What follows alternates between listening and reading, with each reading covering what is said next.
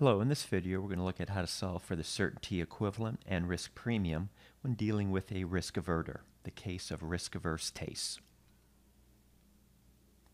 A person has property worth $10,000. There's a 10% chance that a storm could destroy half the value of this property, leaving the person with only $5,000.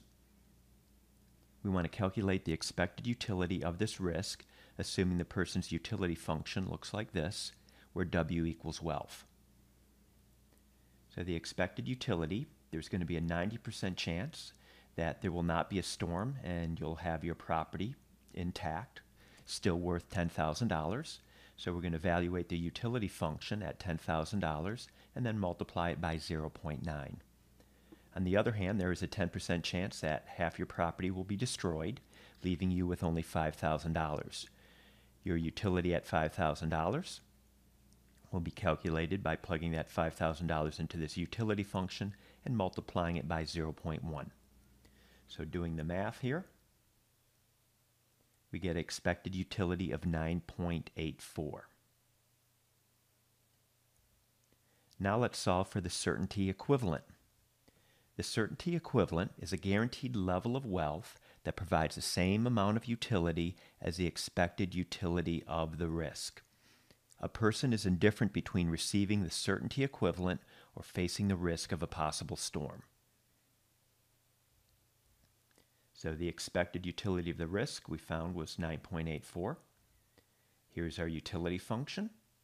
So to get the certainty equivalent, we're going to plug 9.84 in for U. And now we're going to solve for W. So raising both sides to the power of 4. So the right-hand side will just be W here. And 9.84 raised to the fourth power gives us $9,375.20. So that is the certainty equivalent. For this person, a guaranteed $9,375.20 provides just as much utility as the expected utility of facing the risk.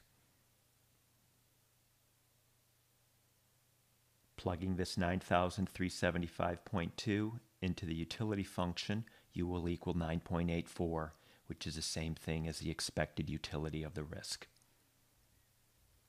Let's solve for the risk premium.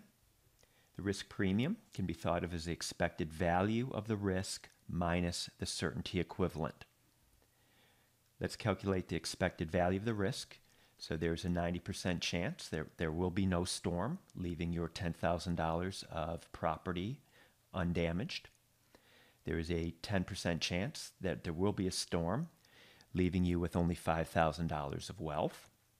So the expected value of the risk is $9,500.